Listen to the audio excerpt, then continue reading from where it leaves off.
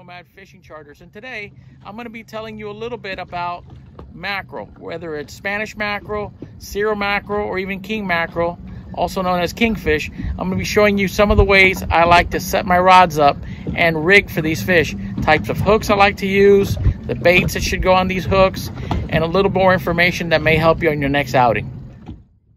Before we start working on knots and rigs, I wanted to thank all of you that have taken the time to subscribe to the channel. I thank you very much for that.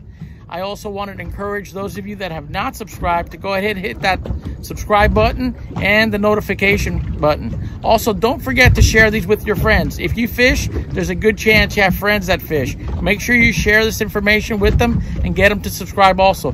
It is your support that'll keep this page growing, and it'll keep more videos coming.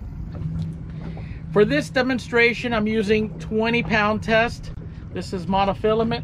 So I'm going to take the line here and just grab enough so that I can double it. I'm going to take my pliers, cut that, and I'm going to tie what's known as a spider hitch. I like the spider hitch because it's a lot quicker to tie than a bimini twist, and honestly it works well. Most of the time I've never really had a problem with it, so for that reason I like it. It's very fast and you can rig it pretty much on the fly. So there you have it.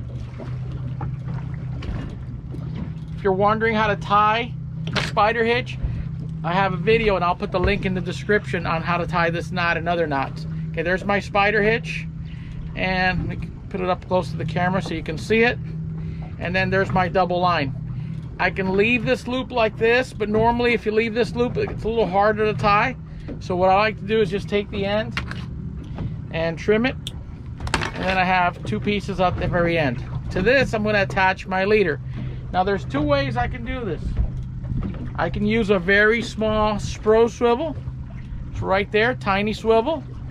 Or I can tie it directly to the mono, okay? Obviously, if I'm using the swivel, it's very easy. I'm just going to take it and tie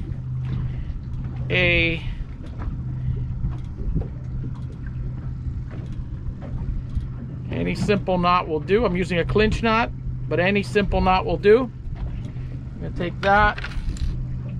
I'm going to trim it.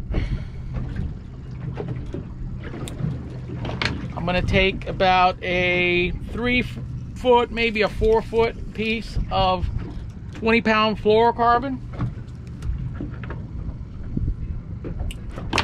Fluorocarbon is a little stiffer than the mono, so it helps.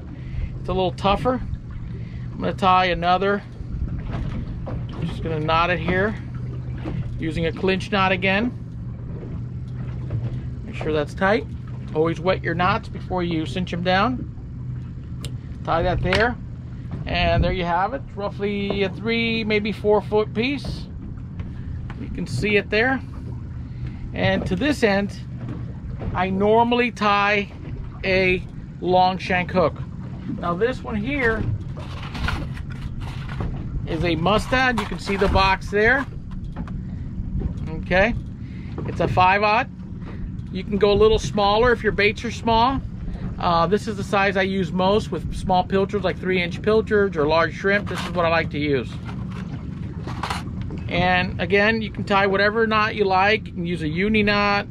I do a uni knot a lot of times, but a clinch knot will work just as fine. So you go there, you tie your knot.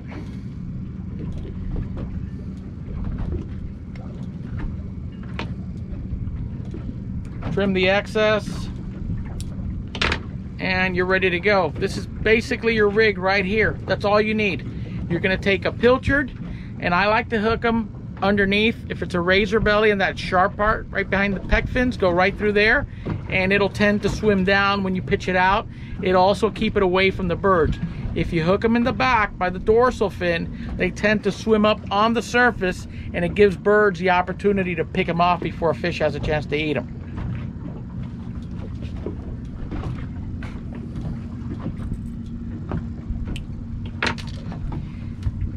If you are getting cut off a lot, and I mean a lot, you may want to switch it up and use a small piece of wire.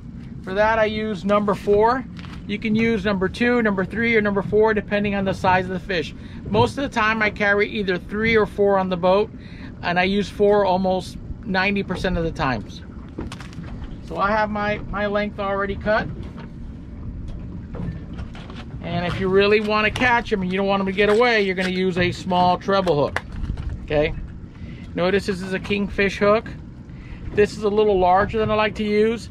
This is a number 2. I normally like to use a number 4, which is a little bit smaller than this. That with a small pilchard or a shrimp is deadly on mackerel. So you're going to come through here and you're going to tie your wire using your haywire twist, and then you're going to finish it off with a barrel twist.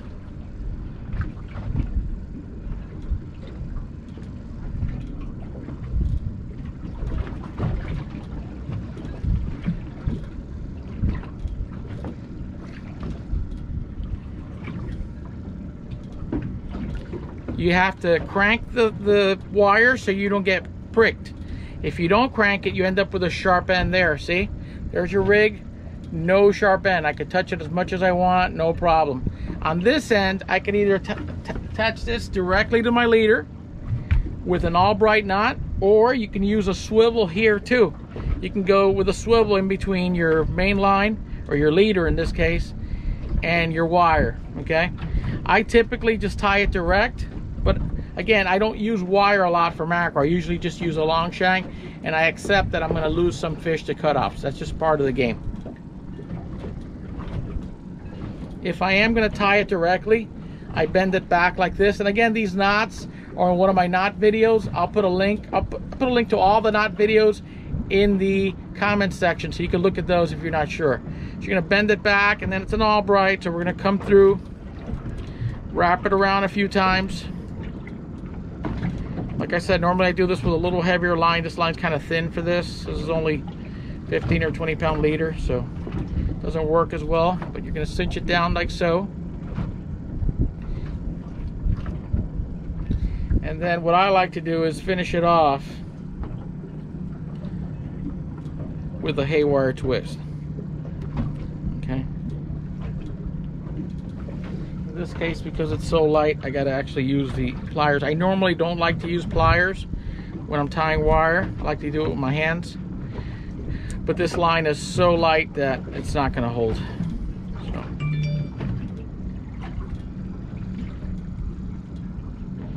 So once I'm done with my barrel wraps, again, I'm going to crank it back and forth until it breaks off cleanly. There it is. Now I have no sharp edges. I have a little extra piece of the tagline here. I'm going to cut that off. And there's my rig. Now this rig here can be used for kingfish, can be used for big ceromackerels, and it can be used on Spanish mackerel. Again, I like to use the smaller hook. I believe it's a number 4 in a bronze hook like this with a pilchard or a large shrimp. This is a deadly rig on anything. As far as weight, I normally do not attach any type of weight to my rigs when I'm fishing for mackerel, especially Spanish mackerel and Cero mackerel. They're typically near the surface and you're not fishing that deep. So if you hook your bait in the throat, they're going to swim down and the fish is going to find them. So those are the two main rigs. Now, can you put your own spin on it? Sure, you can go a little heavier on your line. You can go a little heavier on the wire, even though I don't recommend that. My favorite way to fish for these mackerel is with a long shank and just a piece of fluoro. We've actually been out just messing around and caught kingfish upwards of 20 to 40 pounds on just a long shank and a piece of fluoro. So if you're patient and you have your drag set correctly, and you have a good spinning reel, there's no reason why you can't catch a very large fish on this. Well guys, there you have it. I hope you found this information to be beneficial, and I hope it'll help you put a few more fish in the boat this season. Until next time, this is Captain Orlando Muniz with Nomad Fishing Charters.